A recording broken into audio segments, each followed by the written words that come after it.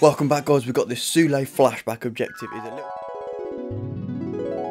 Is a little bit better than the showdown card, and in order to complete it you have to score in 10 separate matches with Germans, score 3 outside of the box goals, assist 4 goals with defenders, and win 4 matches all in one game mode. Essentially it requires a full Bundesliga team.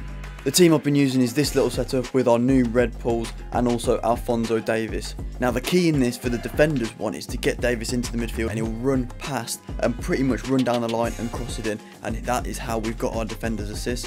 For long shots, Stindl and Muller have got that absolutely sorted, and Gnabry as well sometimes. So we've got one more game which we've got to score with one more German player in, and we'll show you how this team plays. So look at this, Gnabry can just run through and he can bang it from here. Look at that, almost scoring and outside of the box, and Rainier taps it in. So that would have been his outside of the box goal. I knew he's going to quit. Fair play, golden goal. There you go, look at this driving from Fonzie. Look at him, he's just driving through. And then if I was to be able to pass it there, I mean, if there was an option and my players were at the pitch, that was a guaranteed assist for a defender. 1 of 4 ticked off. Oh, and Kunku, that was a decent effort, that was. Fonzie's driving, he'll lay it off, and then if this leads to a goal, that would have been an assist right there.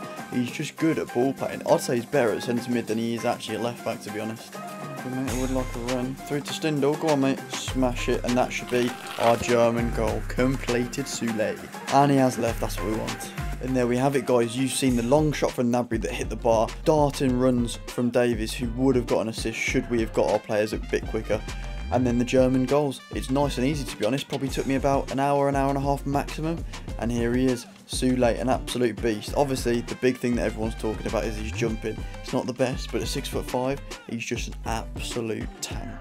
And this is what I think I'm going to do. Sule, obviously we had Davies already, and then we'll pick up Neuer for about 60k because he's absolutely dirt cheap already. Thanks for watching, guys, and I'll see you in the next one.